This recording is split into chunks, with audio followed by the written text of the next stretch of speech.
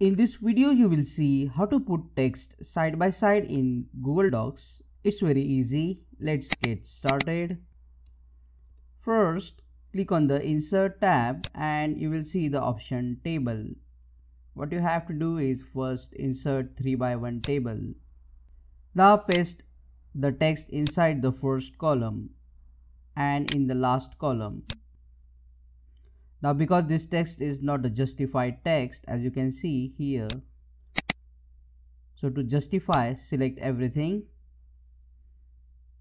and select the option Justify. Now you can adjust the space between the two columns by just moving the table line like this. After adjusting the distance between the two columns, we need to remove the outer border of this table.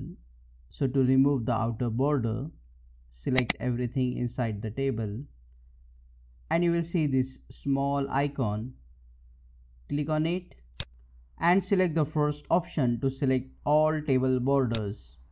The table borders will be highlighted by the blue color. That means table borders are selected. And at the left hand side you will see this pencil icon, which is a border color option. Click on the drop down and instead of black, just select white color to make table borders invisible. Click on that like button, comment below and let me know if this video solved your problem. Subscribe and press the bell icon to support the channel. Thank you.